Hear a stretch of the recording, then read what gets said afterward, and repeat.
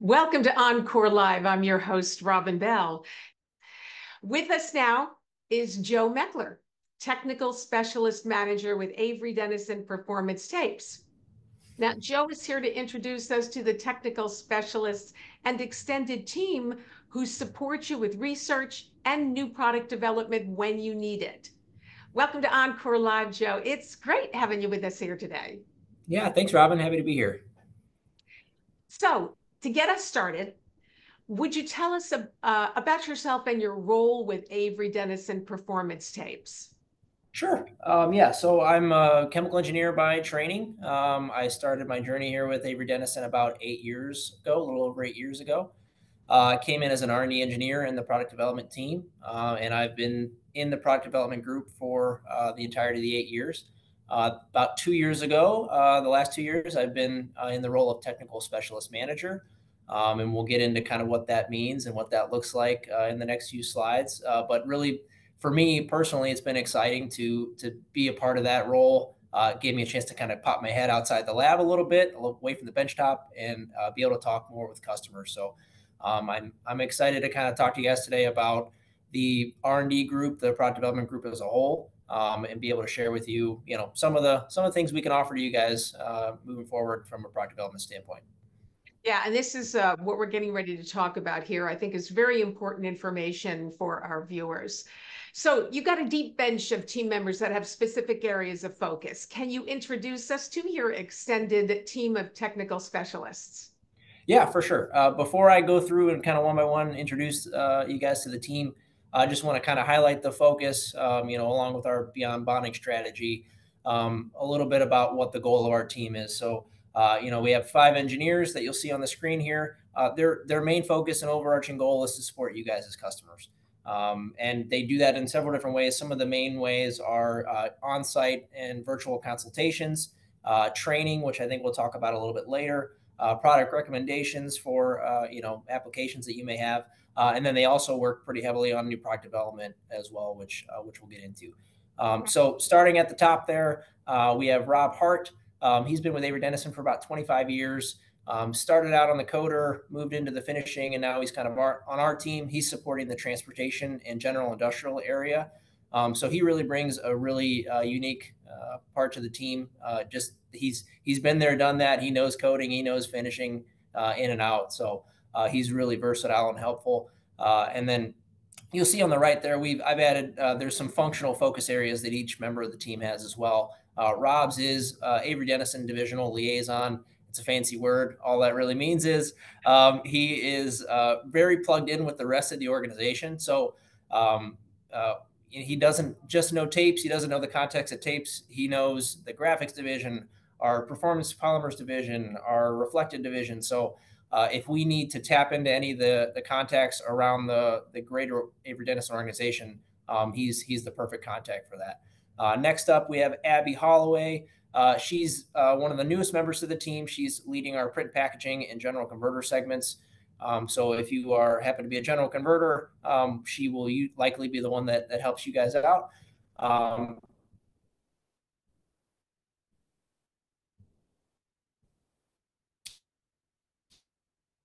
And Abby, sounds like you're cutting out a little bit there. Well, it's Thursday. We've got some technical issues. So we see Abby Holloway. You're talking about Abby. We just lost Joe. Print, packaging, and general converters. Jenna Miles, EV battery, automotive CMP. If we can get Joe back, we'll continue on with. Oh, there he is. Oh, sorry. I think my internet went. I don't know where I lost you. They have. You were just starting to tell us about Abby Holloway, and you can take it from there. Okay, sorry. Yeah, so Abby's a little bit new to the team. She is doing our print packaging and general converter support. And then she's also really heavily involved in the sustainability from a technical side. So Avery Dennison's sustainability goals are key for us, being net zero by 2050 and reducing our greenhouse gas emissions by 70% by 2030 are big for us. So if you have any sustainability challenges, Abby will be a huge resource to kind of help you, align with our goals as well. Next, we have Jenna Miles. She is been with the team. She's been around industry for a while, especially in coatings. She's been with the team for about 3 or 4 years. She is our EVB expert. So anything on the cutting edge for EV battery that we're involved in, automotive, that's her specialty. And then she's also pretty heavily involved with CMP, which is chemical mechanical planarization, which is a unique market that is growing. We're seeing growth in. Next up, we have Ricardo Soto. He is the most tenured on the team. He is a jack of all trades. He is our building and construction expert. And then we'll talk a little bit about the PSA Academy later, but he's also our PSA Academy director. He does a lot of the trainings. He coordinates a lot of the trainings. He's developed the materials there. And if you're familiar with PSTC and some of the trainings there, he's also a member of the performance or the PSTC training team and does trainings with them if you happen to go to their seminars. And then last up, we have Chuck Stevens. He is been around the tapes world for many years. He's actually part of our acquisition of our Mount Juliet site from a technical standpoint, and he's leading medical and advantage converters pretty heavily. And then he is our HDD expert. So he has the expertise and know-how and to ensure we make the right products for HDD and the different requirements required there. So. Well, you have got a great team here. So let's talk about new product development. It's a critical initiative for our converters and for the OEMs that they support. So how does your team assist with new product development? Yep. Yeah. So you can see there at the top, we have 45 years of experience. I think this is actually a little old. It's probably closer to 50 at this point. But we really follow the science to solution method. So we have a ton of support across the group, and you'll see that in upcoming slides. But we've got a lot of application know-how across the different segments. We are able to take what we learn maybe in one market segment and apply that to a totally different one, which has really been a big driver for us. And then, we talk about our track record for innovation. I think last year we had 130 projects that we worked on from new product development standpoint with a pretty small team. So we really have a heavy focus there and have a great track record in development. One of the other things that's helpful is our in-house polymer science and development and advanced platforms. So we work really closely with our other divisions, mainly the Performance Polymers division. And we have a in-house lab that we can do polymerization in-house and learn new things and try to develop new adhesives that help our customers, which is unique to this site within the tape world, and it's pretty cool. And then not only do we push the envelope and look for new materials from a raw material standpoint, but Avery Dennison being a huge coater of PSAs, I think they may be leading the world in how much PSA volume they coat. There's a lot of process technology that goes along with that. So we leverage our partners across our organization to also learn how to do new coating techniques, new coating methods, new coating styles, and drying styles and drying characteristics that they can impart unique characteristics into the tape that you can then pass on to your customer. So that's a nice tool that we have. In terms of capabilities and technologies, kind of already mentioned that we're vertically integrated with our polymers group out of Mill Hall, PA. And having that partnership is huge. Whatever they're working on, kind of next level, we get the chance to look at and work with them. And then back up the chain, we're letting them know what we are seeing out in the market, what trends are out in the market, and we can help drive some of that development, which is really cool. Yeah. The next, oh, sorry, Robin. No, go ahead. I'm just amazing. It's impressive to me. Okay, good. Custom formulating, this bullet point, in my opinion, is probably the best thing that we have to offer, or one of the best things we have to offer from a product development standpoint. So we do a lot of our own formulating. We custom formulate the majority of our adhesives. We have a lot of different capability. Over the years, we have a ton of additives. I think we might touch that on the next slide. But our ability to modify adhesive and alter the adhesive performance to exactly what a customer needs has really driven a lot of our development and a lot of our partnerships over the last 50 years or so. And I think that's really where we add a lot of value to our customers. Mm-hmm. In terms of material science, we have a material science wing of our R&D group. We have a few PhDs that's all they do all day. They do polymerization. Oh, you can go back one, Robin. Um, uh, so they work on the kind of rheology. They look at the polymerization side of things, and then the last bullet point there, rapid prototyping. My responsibility is also in charge of our pilot coder, which allows us to help rapidly prototype. And we can go from lab scale all the way to pilot coder scale to large scale with new developments relatively quickly, which has been huge in order to get the samples to customers. Okay, so you're blowing me away with everything that you're doing with the new product development. This leads beautifully into research and development. So how does your team support this need for converters and OEMs? And who do they connect with to access this expertise? Yep, absolutely. So this slide's great. This shows kind of the three-tiered approach we have for product development and from our R&D team. So the first line of defense is my team, the ATS team. They're the ones that are going to come out to you, probably more customer facing, and they do development projects that are what we call mix and match. So they're taking standard raw materials and changing them, usually shorter term projects from weeks to months.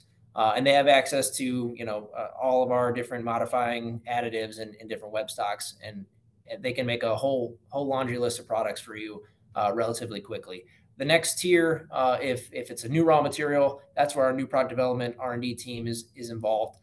They're bringing in new raws. They're the ones that are getting more involved in the analytical techniques, rheology, and some more sophisticated coating techniques in order to deliver a solution that we may not have off the shelf today. And then our third tier is the material science team. They're looking at more 5-10 years down the pipeline, problems that are going to take a little bit of time to get and may require working with multiple divisions and multiple arms of Avery Dennison to come up with a product.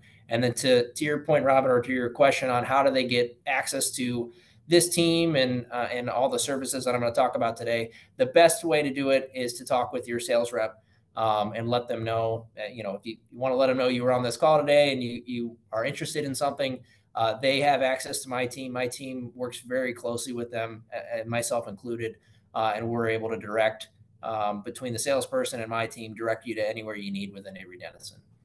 Well, Joe, I got to tell you, I can hear your passion for what you're doing and for your team, and I'm sure the team is glomming on to that same passion as well. This is great. It's been great. So in the past on OnCore Live, we talked about the Painesville Innovation Center. For those viewers that aren't familiar with it, can you talk about the significance of this lab and some of the capabilities? Yeah, absolutely. So we're very blessed here at Tapes. We have a pretty robust lab, starting with our analytical equipment. So we have a few DMAs that helps us do rheology, gives us a fingerprint of the polymer, and really helps us in development.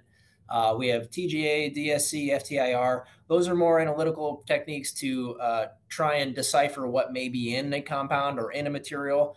Those are used for development, but also for quality. And then we have a few bells and whistles. One of the ones we threw on there is a vibrational beam tester. That one's used for damping tapes. So we're able to get a fingerprint of how an adhesive dampens in a specific application. That's mostly used in automotive, but it's, along with that in our flame chamber, those are some of the more unique analytical areas that we have. We also have on-site polymer synthesis, which I mentioned. And then we have our standard TAPI laboratory. If you've been around the tape world, you may have seen, a temperature controlled room with some instrons that does some peel, tack, shear type testing.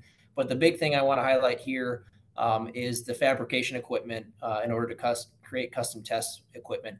I think most people can do standard ASTM peel They can do standard shear testing, and that does tell you and give you information. But really, what my team does and what I've found has been really helpful is learning a customer's application, learning what it's going to do in the field, and doing whatever we can to simulate actual performance in the field versus just a stainless steel peel and giving you a value. So we actually are very adept, and we have a few pieces of equipment, including a CNC, that allows us to develop rigs and jigs in order to just simulate exactly what the tape is going to be experiencing at the end user, which is really what matters.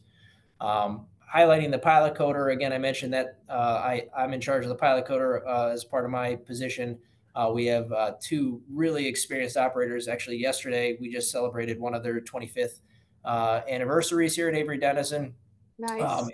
And they've been really huge in helping us in our development process, and they're willing to try kind of any crazy idea we come up with, and they usually make it work. So that's a crucial part of our development cycle in order to get you, a sizable sample that's not full scale relatively quickly. Our plant and lab, we're ISO certified 9001, 17025 for automotive testing. And then one of the other things I want to mention, this is just on our site here in Paynesville.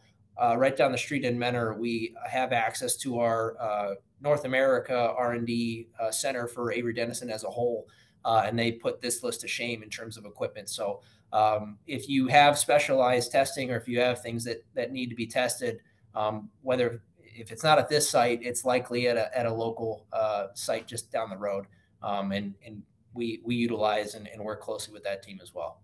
Mm. This is amazing. All right, why don't we finish up with the Avery Dennison PSA Training Academy? So what is this, and how can our viewers participate? Yeah, so I hinted at this a little earlier. This is Ricardo Soto's, I guess, baby.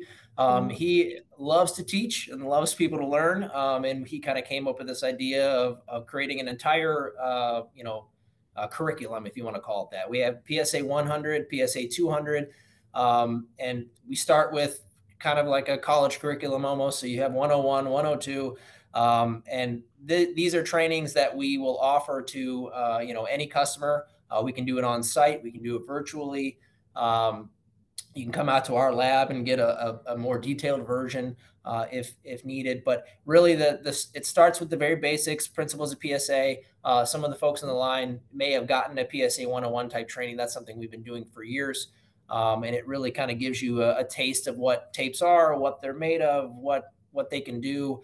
And then we've added to that with 102. That is more focused on what types of tapes and what type of application across different markets. So you'll see automotive, BNC, general industrial, and print packaging. We try to highlight different applications that we currently play in and see in those areas.